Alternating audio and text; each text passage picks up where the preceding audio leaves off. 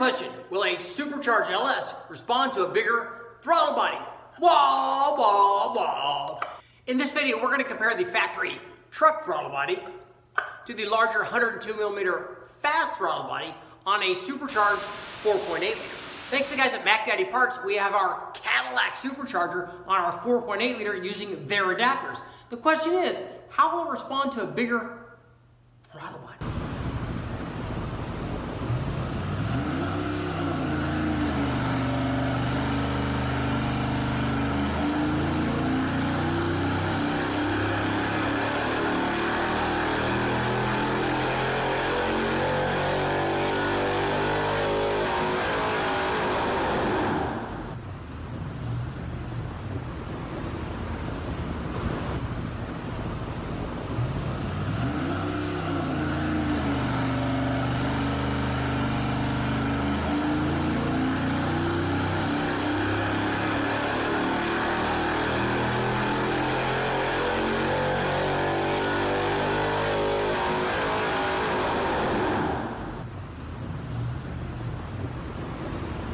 Now that we've got to see and hear these motors run on the dyno, both in naturally aspirated trim and supercharged trim, we can start taking a look at what happened when we upgraded the throttle body at different power levels. But for the guys just joining that haven't seen parts 1 and 2 of these videos, make sure to check those out. That's where we started out with the naturally aspirated motor and then installed the supercharger kit using our adapters from MACKDADDYPARTS.com.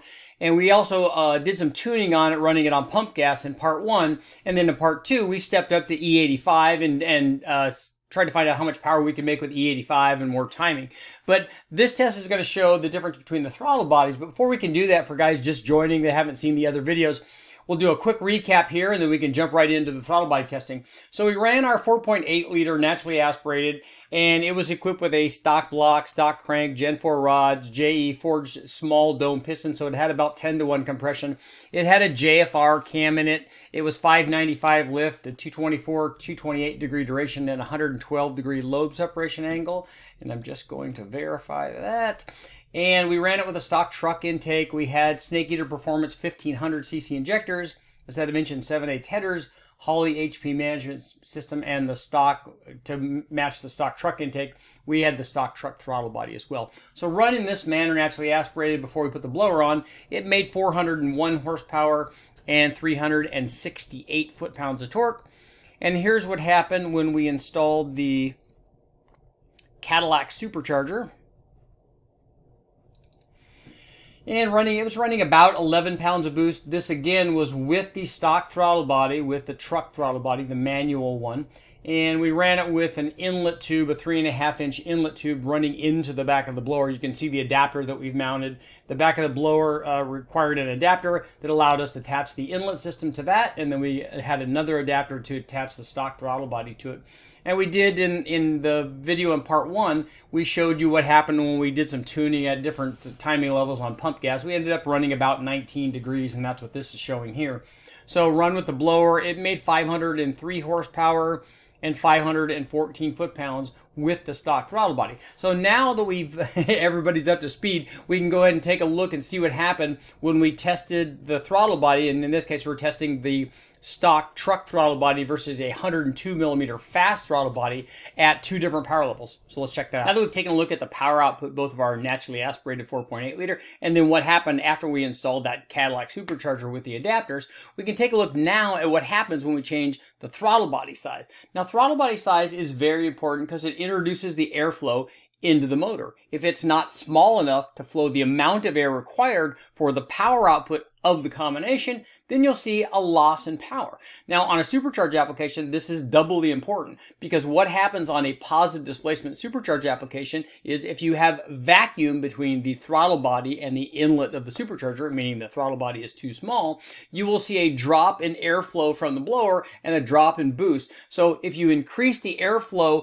into the blower, you'll see an increase in boost, an increase in airflow, and an increase in power. So think about it this way. In this test, we're running a stock truck from a 4.8, a 5.3, or a 6.0. This is an early mechanical throttle body. So we're running that throttle body on a supercharged application. Now, obviously, the GM engineers, when they sized this throttle body, they sized it for the power output of their production vehicles. So it would not be a restriction, but they were looking for maximum power anyway.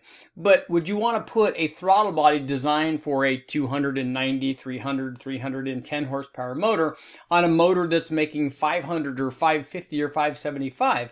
That throttle body is definitely going to be too small. So for this test, we compared that stock truck throttle body against a 102 millimeter fast throttle body, and we did it at two different boost levels. And we're going to take a look at both of those now. We'll start off at the, well, and I say boost levels, actually power levels, because we didn't change the pulley, we didn't change the boost.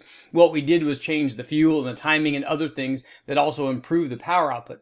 But this first test was run with our stock truck throttle body, and the truck throttle body was run using a 3.5-inch section of aluminum tubing. If you look at this picture, I'll put it up on the back of the blower. There's an opening going into the back of the blower. Now, the guys from MACKDADDYPARTS made an adapter to bolt to that supercharger. Then we ran a 3.5-inch elbow off of that, and then using another adapter, mounted the stock truck throttle body to that elbow. Now, in looking at that whole situation, at that whole inlet system, the opening in the blower is slightly bigger than the adapter was. The 3.5-inch tubing is bigger than the adapter was slightly. And the 3.5-inch tubing is definitely bigger than the 78 millimeter throttle body. So in all of this inlet system, from the blower all the way out to the throttle body, the 78 millimeter truck throttle body is definitely the limiting restriction. It is the smallest opening of all of that. So we wanted to make sure that we weren't limiting the inlet system with something else other than the throttle body. So this is just basically a direct throttle body test.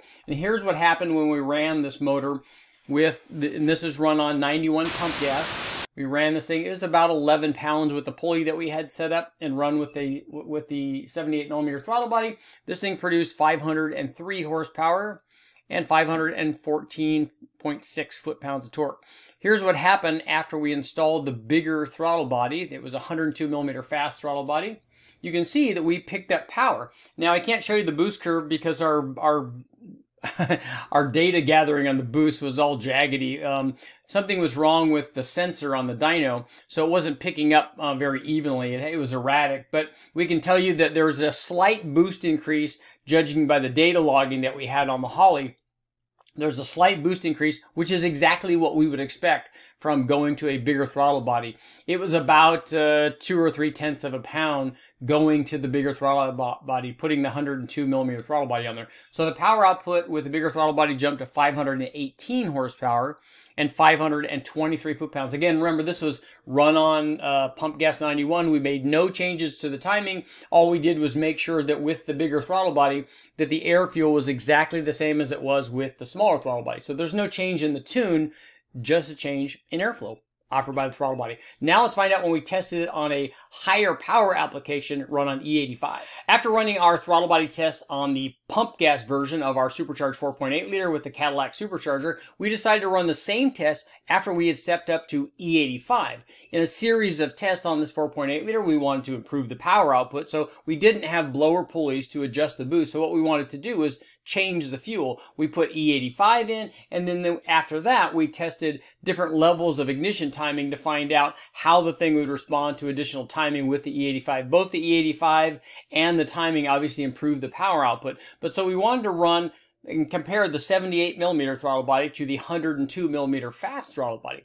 And so my math guys out there, I'm sure you're already starting to comment, but hey, wait, Richard, the 102 millimeter throttle body is bigger than the 3.5-inch inlet and bigger than the adapter and bigger than the opening in the supercharger. And all of that is correct. We used an adapter from a 4-inch to 3.5 adapter, a silicone adapter, to run the bigger throttle body and a different mounting plate for the throttle body that I cut off of another intake manifold that I have. But the 102 millimeter throttle body was certainly bigger than all of that. And this goes to show you that the 102 millimeter throttle body was probably no longer the restriction in the system. Whatever the smallest thing was, and that's probably the adapter bolted onto the blower. And these are all very, very close. These are within, I don't know, a hundred thousandths or something. The difference between all of that was not that big, but the 102 millimeter throttle body was certainly bigger than all of those other things. So I could have run a 90 millimeter throttle body on the 3.5 inch tubing section, but I didn't have a mechanical one to test at the time.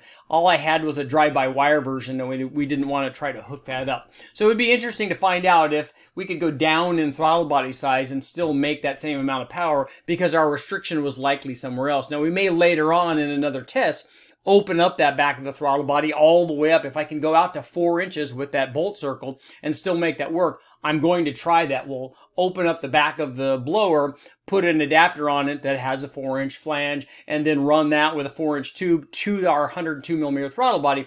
And that should all improve the flow rate, but that is another test for another time. So let's find out what happened when we ran our throttle body, when we duplicated our throttle body test, comparing the truck throttle body to the 102 millimeter throttle body on our supercharged 4.8 liter.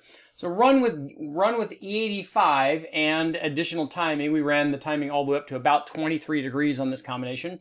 With the stock throttle body, our supercharged 4.8 liter produced 577.6 horsepower and 578.5 foot-pounds of torque. It's interesting that this combination always seemed to wanted to make about the same horsepower and torque. So it was pretty cool. It had a good torque curve. As you were up near 550 foot-pounds, even down below 3,500 RPM on the supercharged 4.8.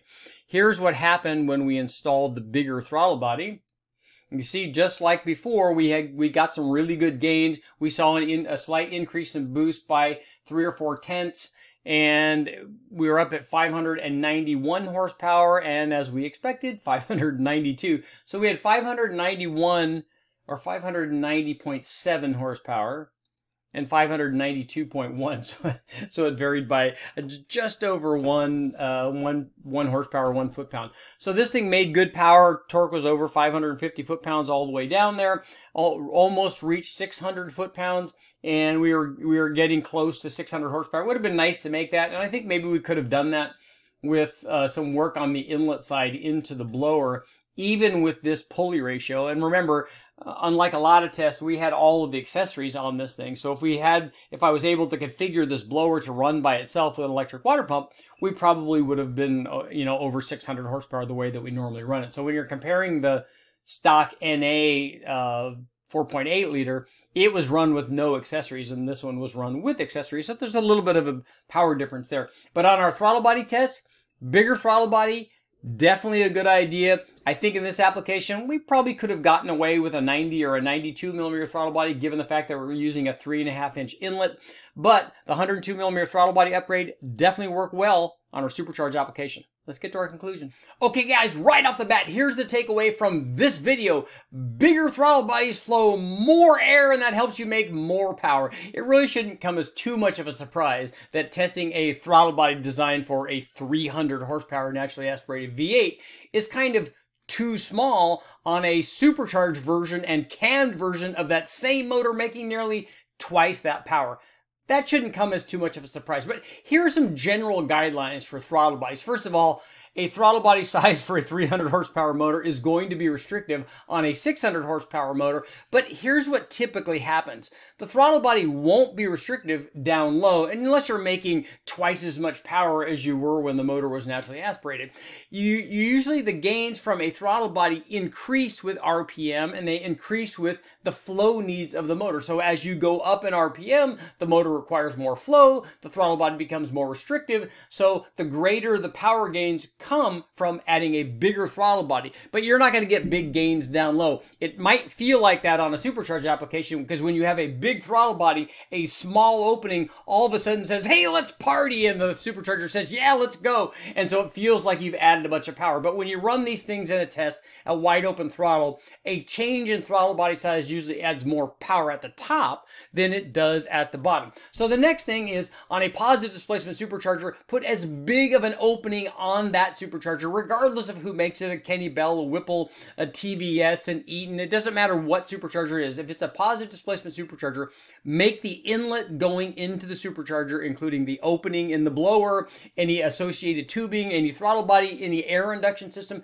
make all of that as big as you can, and the positive displacement supercharger will thank you for that with more boost and more power. Now, the next thing, guys are thinking, hey, but what about a centrifugal supercharger or a turbo?